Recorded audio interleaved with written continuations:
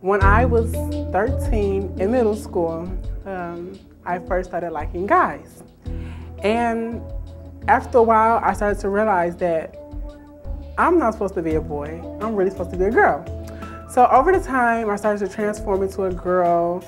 And during the time, I had a lot of problems financially, family-wise. My uncle actually tried to beat the gayness out of me, as he would call it. His words was, "We've been living with the last name gay all our life, and now one of you mother want to go out and be gay." That kind of hurt me for a while, and it was something I had to deal with a lot because I love to go to my cousin's houses, but he had planted in their head that it was wrong for me to be a girl. But after a while, he started to realize that this is my life and he can't do nothing about it. He started to accept it. Well, now I'm 18. Everything is going good so far, but I was just recently put out in my apartment building because I wanted to be a transgender.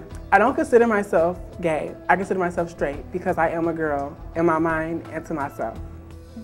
Where does it come in that a straight male and a straight female who don't like each other can get married, but a gay male and a gay male who love each other can't get married? That doesn't even sound right. Let us be alone. I always thought of it like this. If you got a problem with being gay, don't be gay. Just leave it at that. I ain't did nothing to you, I ain't bothered you, or did nothing wrong. Being gay is not a crime, it's not a sin, it's not a disease. I can't touch you and you automatically become gay. When I was 13, I discovered that I was gay.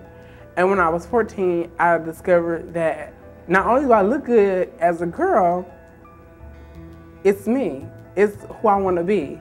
I realized that it's just something that I've been lost in, and it took me a while to find myself. Because even though I discovered I wanted to be gay when I was 13, during that time I was still thinking, I don't feel right in this body. I never felt right in the body. And now I realize that I do want to be a girl, and that is what's destined to be. Every Sunday I go to church, I'm in the choir, and I'm also on the praise team. So I'm in the church, I'm in the community, and I try my best to put the church into my community so people don't think that God is against us. He loves us all, no matter what we want to do or what we are.